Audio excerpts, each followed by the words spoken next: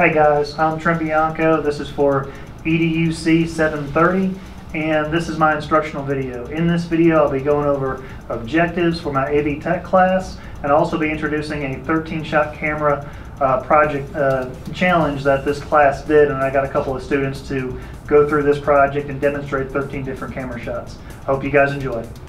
Alright, so to dive into what our objectives are going to be in this lesson, understand how white balancing a camera affects the picture and what that is, summarize how depth of field contributes to composing a good picture, and identify the composition of each type of camera shot, illustrate a variety of camera movements, and then illustrate an understanding of different camera shots and the emotions they can convey. Also, everything we're doing right now kind of leads into a project I give my class, and I had two students that were kind enough to help me out on this project and do it. It's called a 13-shot camera challenge, so they will go through 13 different kind of camera shots that they've planned out with a script, storyboard, and shot sheet. One of the most important rules in filming is if the audience can't see it, then it doesn't exist. You either got to present some sort of clue to know that it's actually going on. For example, someone might be playing a guitar. So when anytime anyone's filming anything, what we talk about in our classes is you have to give them clues that it's actually happening, because if they can't see it, it doesn't exist. White balancing. Anytime you film or are going to start something, you have to tell the camera what to film and what to look for. So basically there's a setting on a camera, you focus in something that is white, and then you can unfocus and you tell the camera what white is, and then by doing that it also knows all the other colors and it gives it more clarity. One of the most important things too is depth of field. Like when you're shooting something, you can focus in on one specific thing, and then you'll have out of focus things just so you can convey the importance of one specific thing. Like for example in the picture we focused in on the mom and her baby bike riding, and the other two things are out of focus. You know, another option to do is shallow depth of field. Like for example, right here we see this one girl, she's on her knees, she's very upset, but out of focus you see this one guy, maybe he said something to make her upset. And then so that conveys emotion to the audience who's watching this. Okay, so this is called shallow depth of field.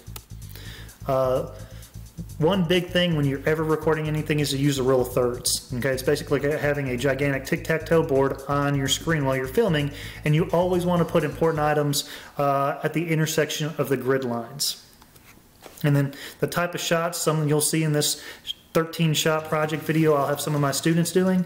One is an extreme long shot. Okay, basically this is an establishing shot, and I've used two examples over here. The top one is from Good Will Hunting. Robert Williams and got Matt Damon are about to have one of their pivotal scenes in this movie, and it's set up by a extreme long shot. Below that is Fight Club. If you've seen either one of these movies, you can know both of these are establishing shots for the scene. Next one is an extreme close-up, which conveys big emotion. So the examples I used are one from the Blair Witch and from Shrek. If you look at the Blair Witch, she's obviously very scared, and that's why she's crying. And then if you were watching the film, you can hear it in her voice as well. And then finally we have a medium shot. I use Jurassic Park, I use The Avengers, and basically it's great for dialogue scenes, a great way to capture both the details of the actor's performance and their surroundings.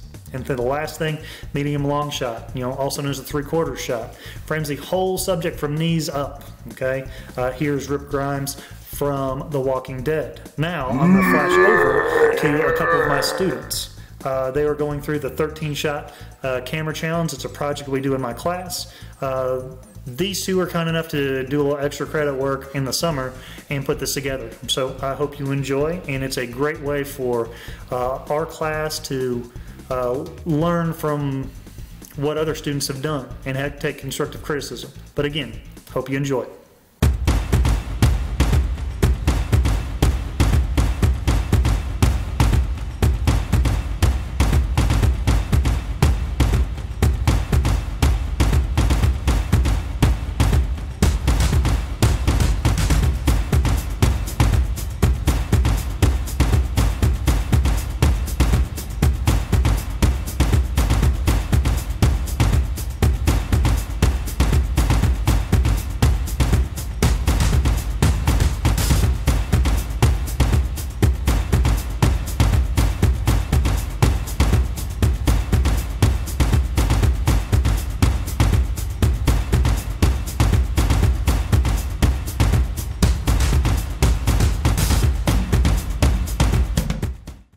I hope you guys enjoyed my video.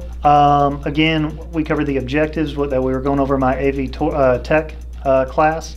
We went over what white balance is, the different camera shots you're going to use in this lesson, and then you guys got to see a couple of my students go out around campus and do the 13 camera shot project that we did. Again, this was for EDUC 730, and I hope you guys enjoyed.